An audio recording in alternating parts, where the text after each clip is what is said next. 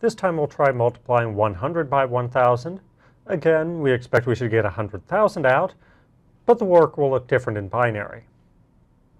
So I'll start by putting the larger of the two numbers on top, which is the 1,000. And I'll just copy that down from the table. And then 100 as well.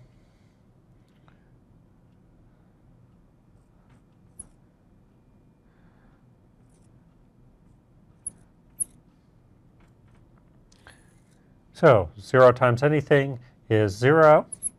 0 times anything is 0. 1 times anything is the anything, so I'll copy down the anything.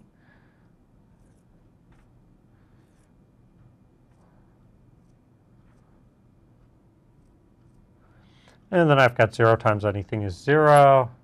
0 times anything is 0. 1 times anything is the anything.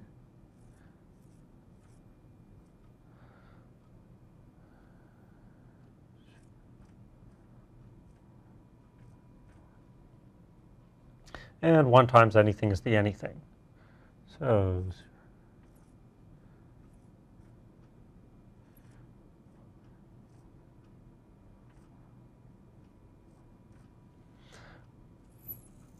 and now I just need to add up these three binary numbers. So I've got a whole lot of zeros over here. Nothing else to do. Now I've got 1 plus 0 is 1, 0, 1, 10. So 1 plus 1 is 10, plus 1 is 11. 1, 10, 11. 1, 10, 11, 100. So now I've got two different options. I need to write down a 0. Now I can either carry a 10, or I can look at this as carrying a 1 to this position. Either of these will do the same thing. We just might have to do some extra carrying later.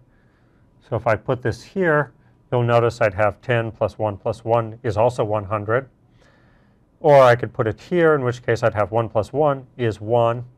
And I'd have the 1 plus 1 is 10. So that would, again, carry over to this position again. So if I do this, 10 plus 1 is 100. So I'll write down a 0, carry a 10. 10 plus 1 is 100. 0, carry a 10. 10 plus 1 is 100. 0, carry a 10. 10 plus 1 is 11. So 1, carry a 1. And then I've got that.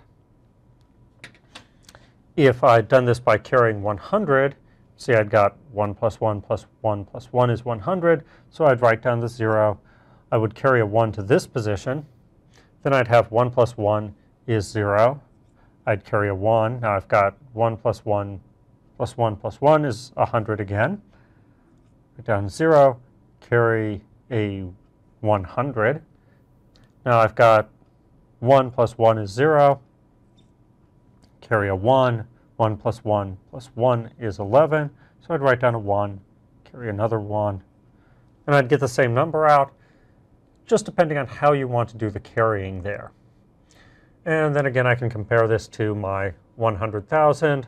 I've got 1, 1,000, 0, 1, 1, 0, 10, 10, and 0. So I get the same number out. Again, I get the number I expect.